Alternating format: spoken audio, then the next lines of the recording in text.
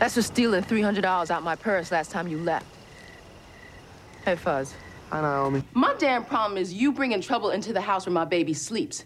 My damn problem is you asking me for my life savings to bail your ass out of trouble. My damn problem is you. I slept with one of the traders last night.